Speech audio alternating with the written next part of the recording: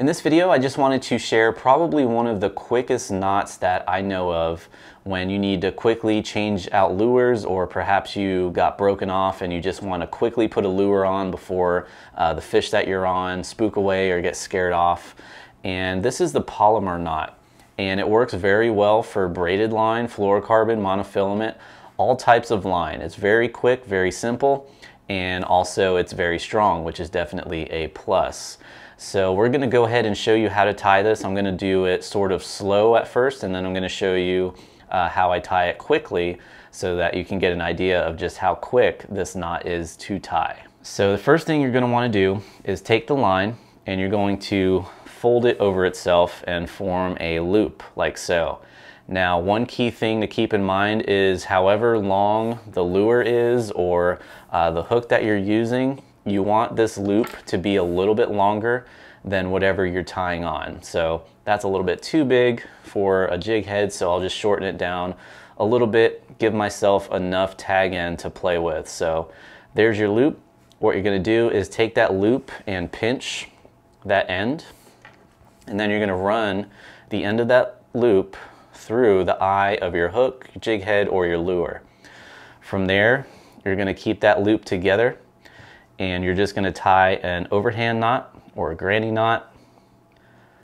Then from there, don't cinch it down yet.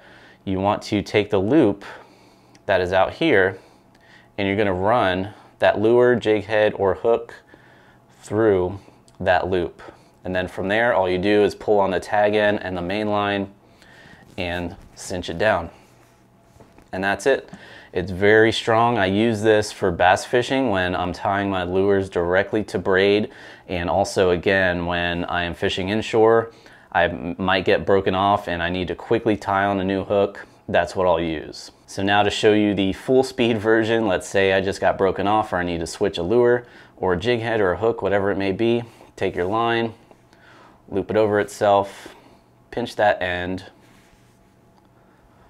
form the loop, granny knot, through the loop, and we are done. Simple as that. Quick, again, very quick and easy. So that will wrap up this video on tying the Palomar knot. Again, one of my go-to knots for tying on lures quickly or if I'm in a rush. And again, very strong, and it's ideal to use for braid, fluorocarbon, or monofilament. And lastly, if you are interested in a really good discount on all your favorite tackle, from jig heads to line, rods, reels, accessories, you name it, definitely check out our Salt Strong Insider Fishing Club, where our insider members actually get 20% off tackle and gear from our shop page. So definitely be sure to check that out. And not to mention, we also guarantee that you'll catch more inshore fish in less time. So thanks for watching. Until next time, I'll see you on the next video.